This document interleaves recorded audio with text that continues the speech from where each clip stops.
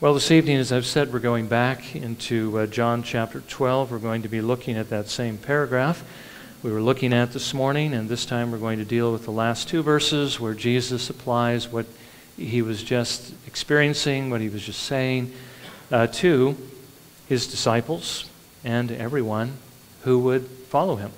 So let me go ahead and read that text again to begin with in John chapter 12, beginning in verse 20 through verse 26. Now there were some Greeks among those who were going up to worship at the feast. These then came to Philip, who was from Bethsaida of Galilee, and began to ask him, saying, Sir, we wish to see Jesus. Philip came and told Andrew. Andrew and Philip came and told Jesus. And Jesus answered them, saying, The hour has come for the Son of Man to be glorified. Truly, truly, I say to you, unless a grain of wheat falls into the earth and dies, it remains alone. But if it dies, it bears much fruit. He who loves his life loses it. And he who hates his life in this world will keep it to life eternal. If anyone serves me, he must follow me. And where I am, there my servant will be also. If anyone serves me, the Father will honor him. May the Lord again bless his word to our hearing this evening. Now, you know from the text I just read that this is one of those texts that's very searching, challenging, and reminds us, I think, rather point blank of what life is all about, what it is we need to be aiming at, and what it is we need to cut off out of our lives. So let's go ahead and look at it. Now, remember this morning, we saw, as I've just read, some God-fearing Gentiles that had come to the Passover feast to worship. They had heard about Jesus, that he had raised a dead man from the grave, that he had been hailed as the Messiah and basically worshipped as he entered into Jerusalem. And they wanted to see him. They were interested in him. They wanted to learn more about him. They showed every indication, as we saw this morning, the Spirit of God was drawing them to Jesus. It's always something that is wonderful to see. And the Lord will do that. He will draw people to Jesus if we will tell them about Jesus. As long as they're ignorant of him, they will not come to him. Now, we also saw that Jesus was interested in these Greeks, even though he wasn't yet in a position to entertain them at that particular moment. But he knew that their interest in him was an indication of his glorification, that it was drawing near, that it was time for him to lay down his life, that he might be the means of saving many, not only from among the Jews, but again, as the example of these God-fearing Gentiles showed him, also from among the nations. Now, this evening, we want to consider that what Jesus was about to do, what it is he said this morning, as we just saw and reminded he was about to do, that is, die so that others may live, also applied to those Gentiles that were interested in him if they were to follow him. That it also applied to his disciples since they were already following him, and that it also applies to us since the Lord calls us to follow him. When Jesus said in verse 24, Truly, truly, I say to you, unless a grain of wheat falls into the earth and dies, it remains alone. But if it dies, it bears much fruit. He was not only referring to himself, he was also referring to everyone who would ever come after him.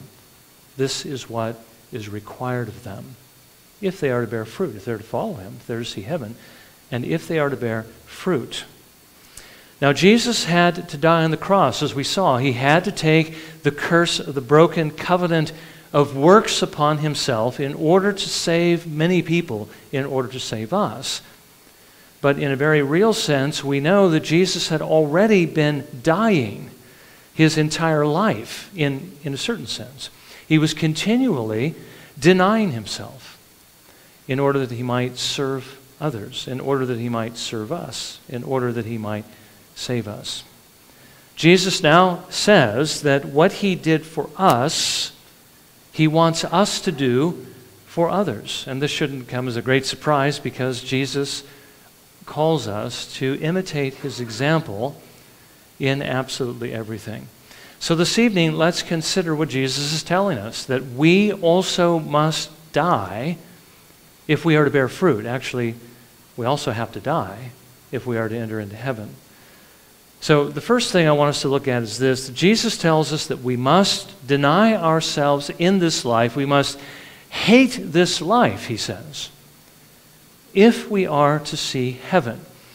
Another way of putting it is we must deny ourselves if heaven belongs to us. I think sometimes we can look at this text and get the wrong idea that Jesus is basically giving us a blueprint, a series of steps to follow in order to make it into heaven. But that isn't essentially correct. It is at one level, we must do this, but it isn't at another level. It's not something that we have to do by our own strength in order to enter into heaven, but something the Lord does within us if we have truly trusted him, something that is an ongoing work and it will go on our entire lives. Well, this is what he says in verse 25. He who loves his life loses it, and he who hates his life in this world will keep it to eternal life. Now notice that particular verse divides all people into two groups. There are those who love their lives and those who hate their lives. There are those who are going to lose their lives and those who are going to keep their lives. Those who are going to go to hell and those who are going to enter into heaven. Jesus tells us what the difference is between them. Now what he's telling us is this, that we can't love our lives in this world. We can't live like those who live in this world who do not know God, who are his enemies. We cannot live like them and expect in the end to enter into heaven. We must be willing to give up our lives here to gain that life which is to come. Now, as we've already seen, Jesus was speaking as much to himself as he was to his disciples and even to these God-fearers that wanted to see him. When he said in verse 24, unless a grain of wheat falls into the earth and dies, it remains alone. Basically, he's talking about the same thing here in these particular verses. There is a price that we must be willing to pay if we are to serve the Lord. And this isn't the first time Jesus said this. I mean, he said what we saw in our meditation, Caesarea Philippi, telling his disciples what it is they must be willing to pay. There were those who came to him early on in his ministry. We read in Matthew chapter 8 in verses 19 through 20.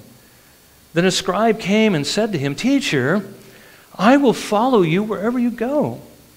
Jesus said to him, "The foxes have holes and the birds of the air have nests, but the Son of Man has nowhere to lay his head." Jesus is basically challenging him. Do you really want to follow me?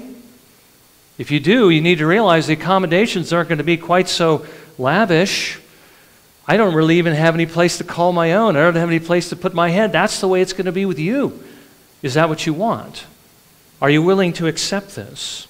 Are you willing to endure whatever you must endure to follow me? Well, if the answer is yes, well then come along. But if it isn't, then you can't be my disciple. He said to the crowds on another occasion who were following him in Luke 14, verses 26 through 27. And these are pretty severe words. And again, I think follow along quite well with what we're looking at this evening. If anyone comes to me and does not hate his own father and mother and wife and children and brothers and sisters, yes, and even his own life, he cannot be my disciple. Whoever does not carry his own cross and come after me cannot be my disciple. And again, remember what Jesus is saying here. He's not saying, you can't be my disciple now at this time and follow me throughout Galilee in my ministry. But what he's saying is from this time on, disciples, disciples were first called Christians at Antioch. Disciples are Christians. You can't be a Christian unless you're willing to do this. You can't go to heaven unless you're willing to do this. You can't enter into life, Jesus says, unless you hate your life in this world.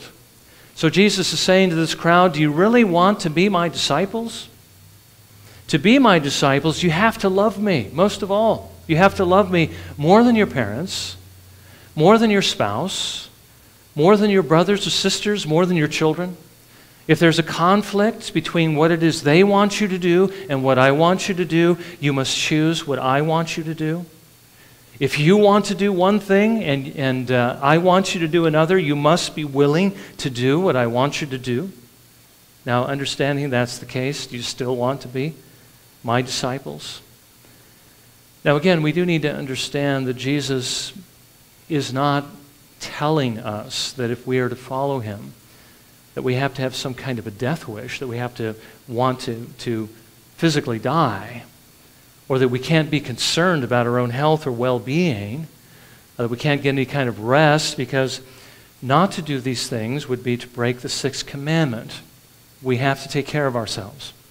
Jesus was never careless with his life, nor did he ever put his life on the line needlessly. He made sure he kept all the commandments at all time.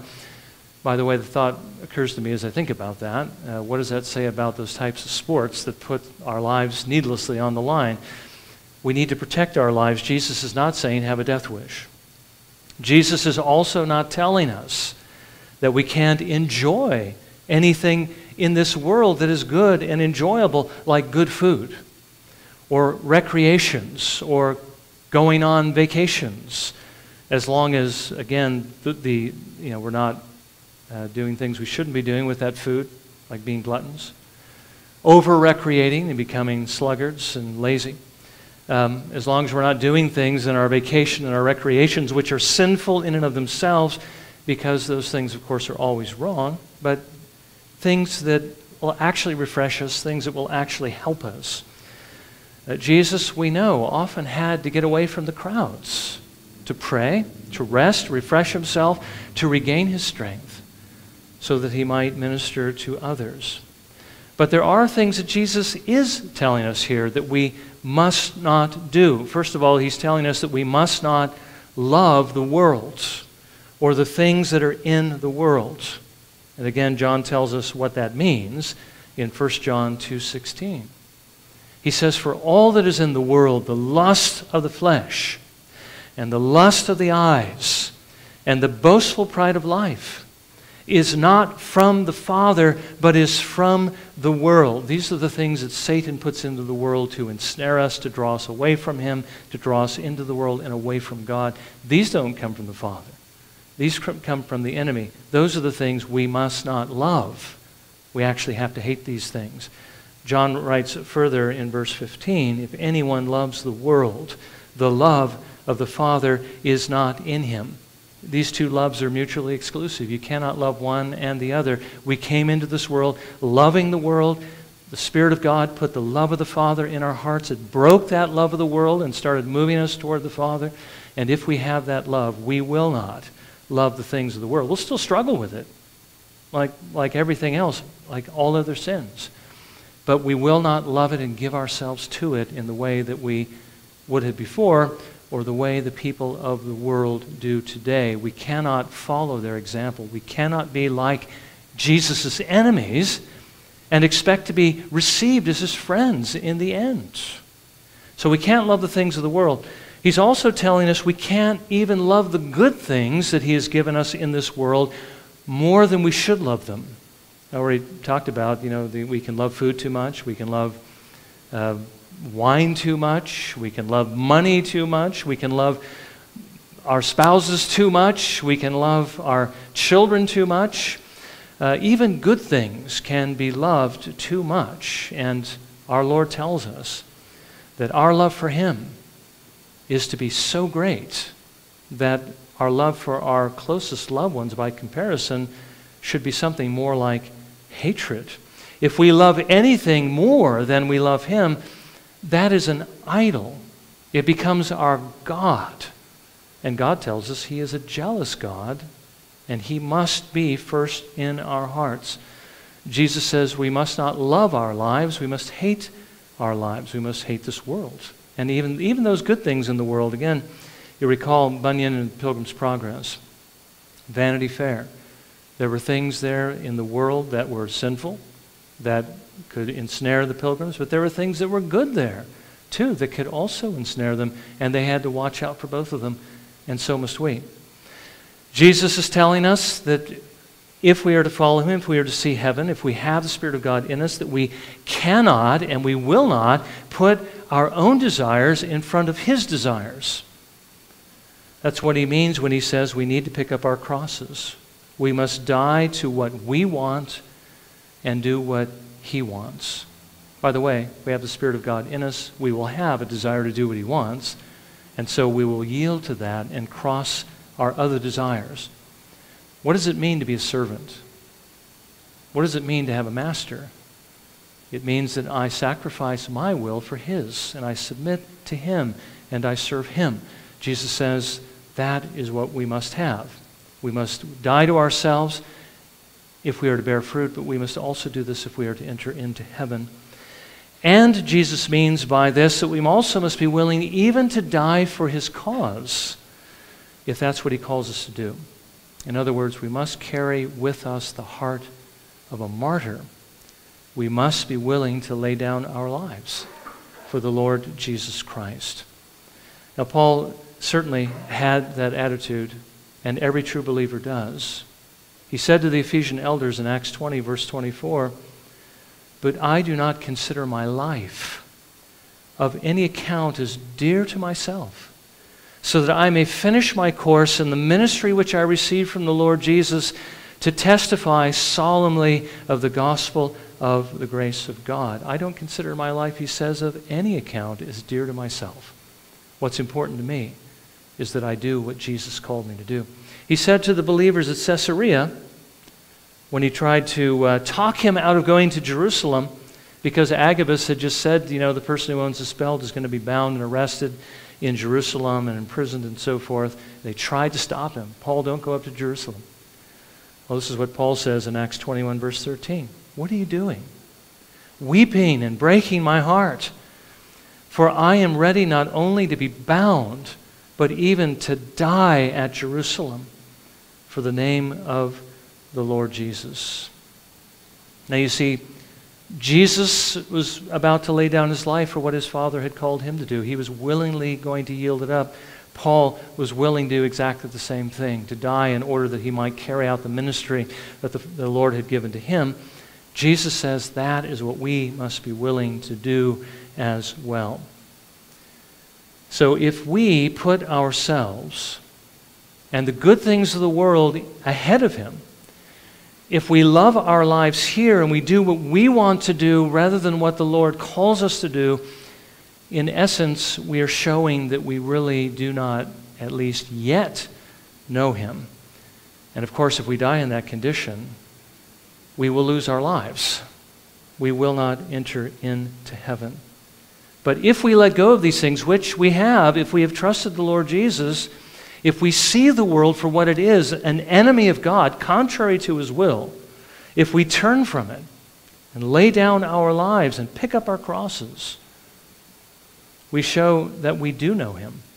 Jesus says we will not only keep our lives here, which means not only will the Lord preserve us here, as we just saw in Psalm 23, the Lord being our shepherd, watching over us, making sure we'll get to heaven, but when we are finished here, we will enter into heaven. So basically what our Lord is telling us here is something that divides, as I've said, all mankind into two groups, those who are saved and those who are not. What is the difference? He who loves his life in this world loses it. And he who hates his life in this world will keep it to life eternal. Now, Jesus goes on to describe what this laying down of our lives really looks like, what it means to hate our lives in this world. What it looks like is his life. He says in verse 26, "If anyone serves me, he must follow me." Again, not just when he was there on earth to sort of imitate or to walk behind as he's going down the road from city to city preaching, but he means follow his example. Well, that's a pretty tough act to follow, but the Lord tells us when he gives us his Holy Spirit, he gives us the ability to do that, not perfectly, but in some measure. Now, what is Jesus calling us to do? He's calling us to do what he did, but again, consistent with where we're at, where we live in our culture, society, whether male or female, how old we are, what authority we're under, what he's called us to do as vocation.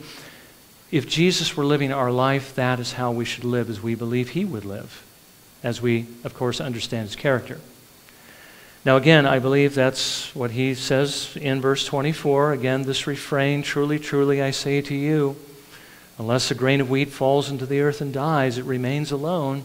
But if it dies, it bears much fruit. What does it mean to die so that we may bear fruit? Well, it means to follow the example of our Lord Jesus Christ. It means, first of all, to die to this world, as we just saw. But secondly, it means to follow the example that Jesus has given. So what is the example that he's given? Well, take a long time to explain everything here, but let's just look at a few things.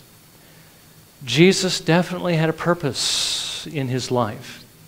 And his purpose was one purpose, a singular purpose, to advance his Father's glory, to advance his kingdom. That is what Jesus was like. He had a particular way of achieving that goal: obedience to his Father's commands. He never did anything outside of what the Father called him to do. As we already said, he had a single purpose, a single mind, and a single heart. He always went where his Father called him to go. He always did what his Father called him to do. He always suffered whatever the Father called him to suffer. He was willing to do whatever he had to do in order to glorify God. Jesus also had a godly character. When he was doing what he was doing, he didn't do it grudgingly. He didn't, act as though he was fighting against himself to do it, because his heart was singular. He wanted to do it. He loved his Father with all of his heart. He loved his neighbor as he loved himself. He was patient with all men, and he humbled himself to become the servant of all. So, what does it mean to die? What does it mean to hate our lives here? What does it mean to follow the Lord Jesus Christ? Well, we have to do the same thing that Jesus did. We need to live to advance his cause. We need to do so in the way that he calls us to do, and not in the way that we might choose. We have to do it according to the will of God, according to the Word of God. We have to be willing to do whatever the Lord calls us to do, whenever the Lord calls us to do it, no matter how much we might have to suffer for it. And we need to do it in love, in patience, and in humility. Now again, the good news is this. This sounds like a really tall order, and it is, in a certain level, it is impossible. We cannot do it by ourselves. But if we have trusted Jesus and are by his grace on the way to heaven, he has already given us the ability to do these things by his Holy Spirit. That principle of the Spirit within our souls, that love for God and everything good and right, is that which we need and we have. And so we can do this. As we've been exhorted on many occasions through the Scriptures, we simply need to cultivate the fruit of the Spirit of God by seeking to be filled with the Spirit. And as Stuart Olliott reminded us, when we are filled with the Spirit of God is going to be moving us in the direction that God is calling us in his Word. We just simply need to yield to it. It's a lot easier to be moved in that way than to have, as it were, the threats of judgment chasing behind you, forcing you forward against your will to do something you really don't want to do. Well, that's the way it is with those who love their lives in this world, those who really don't know the Lord Jesus Christ. They're being forced, or feel like they're being forced to do that. And in certain senses, our sin within us makes us feel like that sometimes as well. But when we have the Spirit of God within us, he is giving us the desire for this and the power to do this, which is in that desire. And we just simply need to yield to him and follow him as he leads us. Yield to that desire and cross and put to death the other desire that is in us not to do what the Lord is calling us to do. Now, finally, we do need to understand that the Lord is not calling us to give up this world and to make all these sacrifices for nothing. there's a great reward that's involved here. He puts out this glorious light at the end of the tunnel. He says, if we hate our lives here, if we serve Him and we follow Him here, that He will reward us. He says in verse 26, and where I am, there my servant will be also. If anyone serves me, the Father will honor him. Well, I guess the question is, do you want to be where Jesus is? And do you want the honor that comes from the Father? If you do, that is an extremely desirable carrot that the Lord is holding out in front of you, in front of me, in front of each one of us. Now, Jesus says here, first of all, if we will serve and follow Him, we will be where He is. And where is Jesus? I mean, Jesus is in heaven. If we serve Him here, if we follow Him here, if we die to ourselves here and pick up our crosses and follow Him, we will be with Him there. Jesus says in John 14, verses 1 through 3, to His disciples, we haven't gotten to this part yet in the upper room discourse. We're going to get to that, I believe, beginning in chapter 13. But Jesus says in chapter 14, verses 1 through 3, do not let your hearts be troubled. Believe in God. Believe also in me. In my Father's house are many dwelling places. If it were not so, I would have told you. For I go to prepare a place for you. If I go and prepare a place for you, I will come again and receive you to myself, that where I am, there you may be also. Jesus will, at the conclusion of the upper room discourse, and as He moves, as it were, into the Garden of Gethsemane, as He prays the prayer, what we call the high priestly prayer.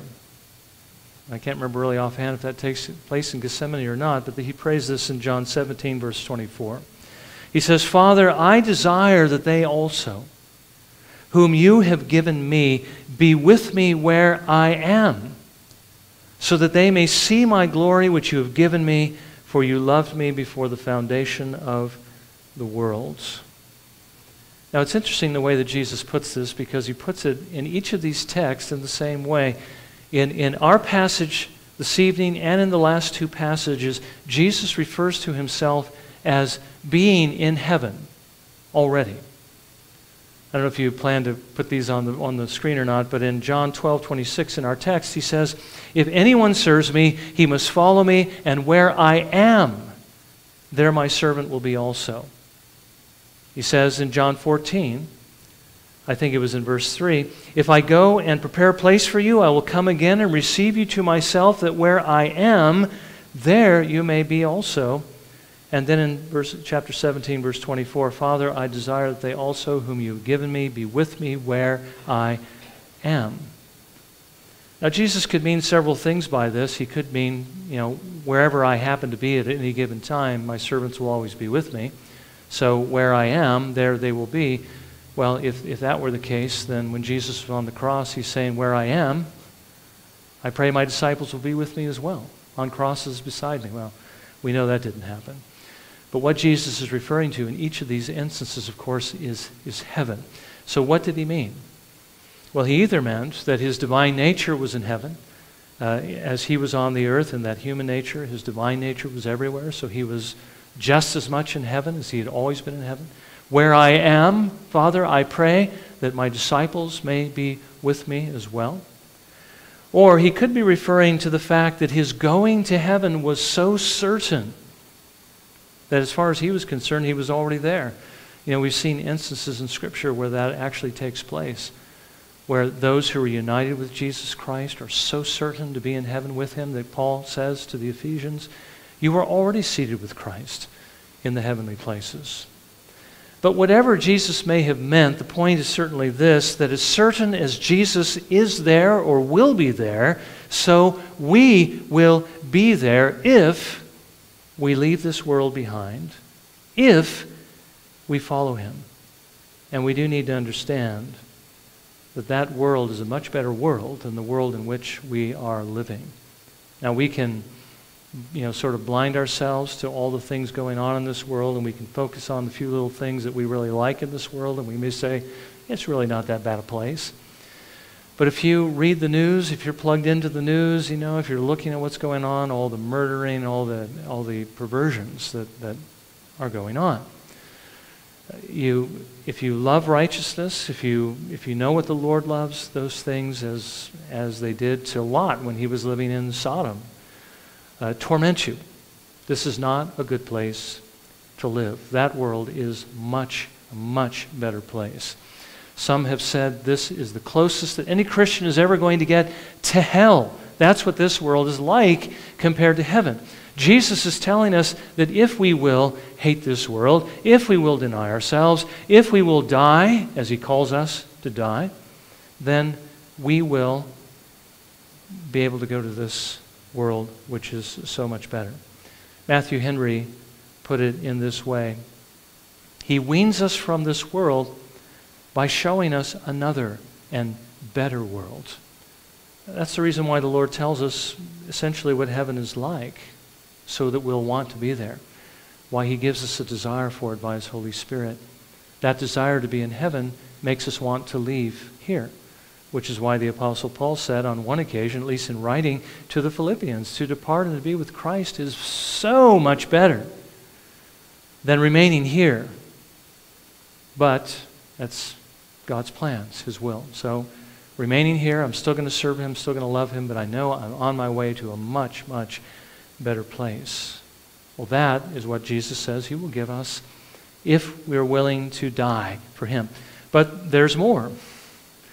We will not only be where he is in heaven, he says we will also receive a reward. He says in verse 26, if anyone serves me, the Father will honor him. Now again, let me just draw your attention to what Jesus said earlier in John 12, verse 24. Truly, truly, I say to you, unless a grain of wheat falls into the earth and dies, it remains alone. But if it dies, it bears much fruit. If we hate our lives here, if we follow Jesus, if we follow him by dying to ourselves, like this grain of wheat that falls into the earth and dies, we will bear much fruit. And we can't bear fruit unless we actually die. If we don't die, we'll remain alone, like Jesus said of himself this morning. But if we die, we will bear fruit, because if we die to ourselves in the way that Jesus is calling us to, then we can know that we are abiding in the Lord Jesus Christ, and our Lord tells us that if we abide in him, we will bear much fruit. In John 15, verse 5, Jesus says, I am the vine, you are the branches. He who abides in me and I in him, he bears much fruit. For apart from me, you can do nothing. So if we die, we'll show that we're abiding in Christ. If we're abiding in Christ, we will bear much fruit. And if we bear much fruit, we will receive a reward. I mean, the Lord, again, does not have us serve him for nothing. Heaven certainly is a reward.